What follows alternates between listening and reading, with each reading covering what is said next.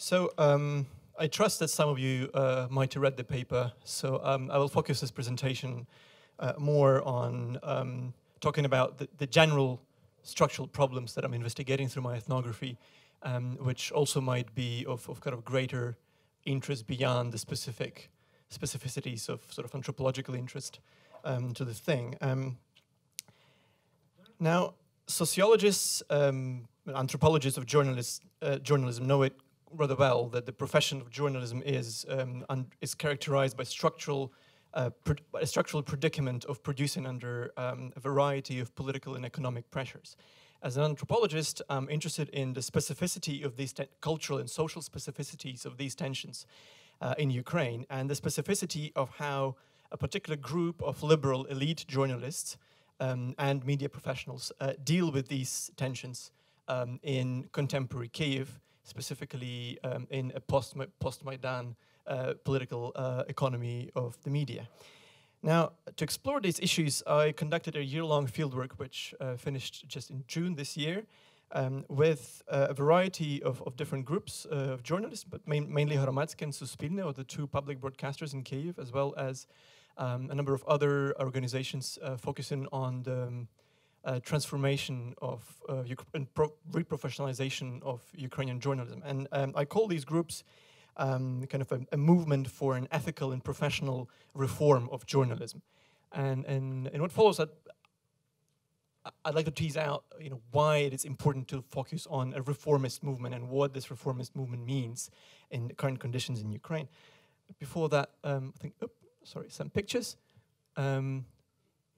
That's mostly all of it is from Hromadske, which is a small liberal public broadcaster in Kyiv, which most of you probably will know about. And that funny picture is what the Ukrainian public broadcaster should have looked like in 1991. That's the former National Broadcasting Corporation of Ukraine, which was never fully built. And as it happens, will not be built after Maidan and not be constructed and kind of created after Maidan because of the cut funding. Anyway,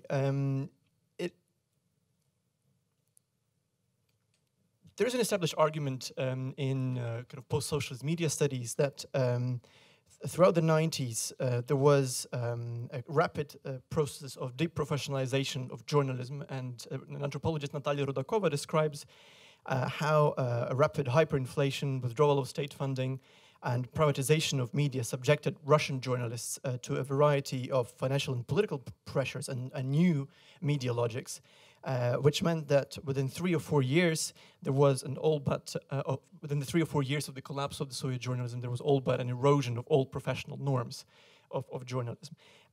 Practically, this meant that reporters and editors were left on their own, trying to scramble for some funding, retain employment, and make some money in an economy where doing all of this meant coming into relations of quite radical dependency on new capitalists, old new elites, and new political entrepreneurs in the 90s.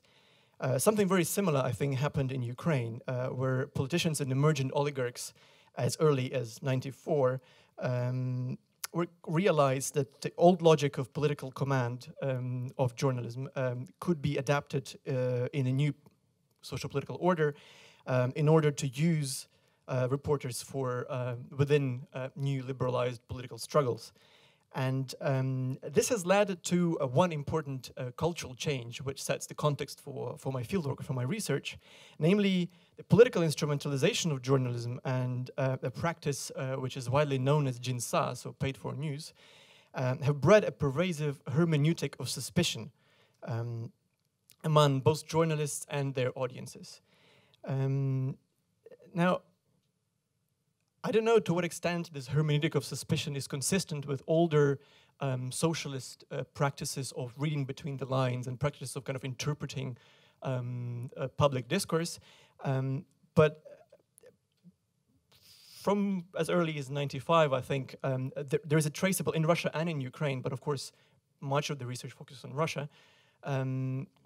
As early as '95 and onwards, there have been a kind of a traceable public suspicion towards any form of public discourse as manipulated and manipulative, right? So this is what I call the hermeneutic of suspicion. Suspicion there focuses on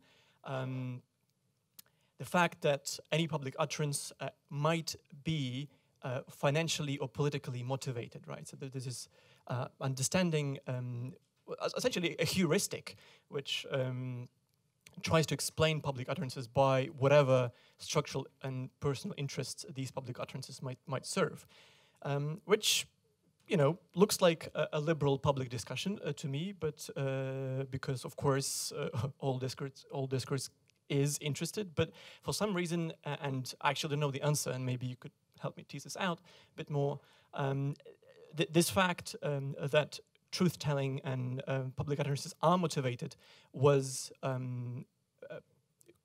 has been conceptualized as a kind of severe problem in Russia and Ukraine. Now, of course, there are structural reasons to suspect that political and other forms of journalism in Ukraine and Russia are being manipulated and are being manipulative. But it's a slightly different question.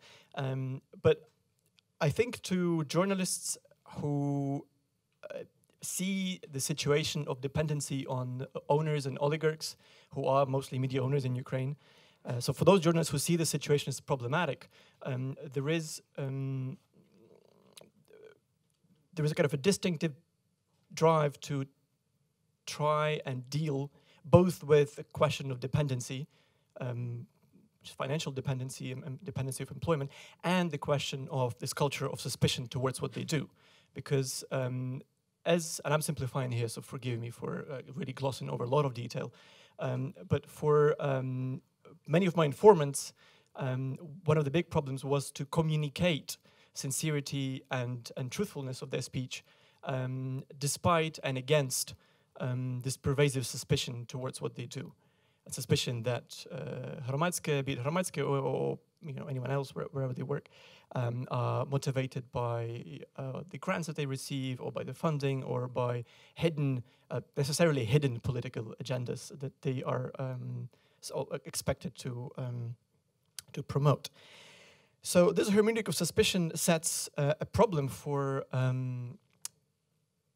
a profession where, like journalism, where freedom of speech is one of the chief organizing values of professionalism. Because how do you communicate, first of all, how do you achieve freedom of speech practically and processually in the process of your work? A.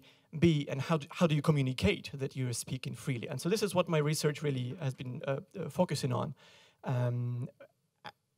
in that I was trying to understand both how journalists kind of conceptualize and relate to a particular articulation of the value of free speech, which comes with certain Western discourses about liberal journalism, and how they realize it under practical and kind of socioeconomic and sociocultural constraints that come for the profession. And the paper deals with these questions through a discussion of one case, one controversy around the Zik TV channel in February 2017. I will not go into the detail over that, but suffice it to say that that case, I think, highlights rather well discussions around it, which I then discuss, discussions among Hromadske journalists, which I describe. They really highlight the kind of debates and dynamics which put in relation all these problems that I've just discussed.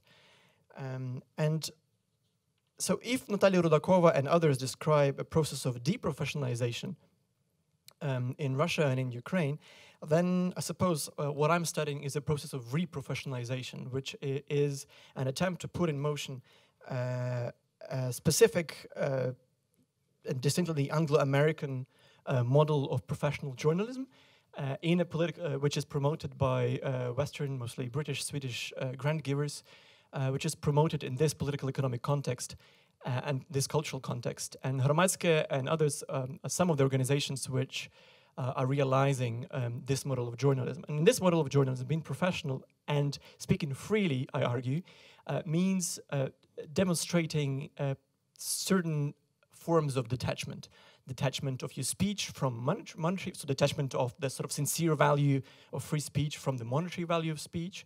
So, for example, anxiety about being paid at all, or about talking about money.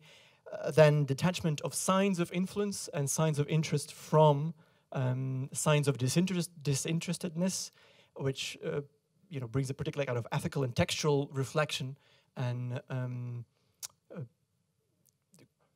detail and attention to the discourse, and then also attempts to avoid certain career paths. And I briefly note all of these in the paper, and I hope they can discuss them further now. Okay, thank you so much.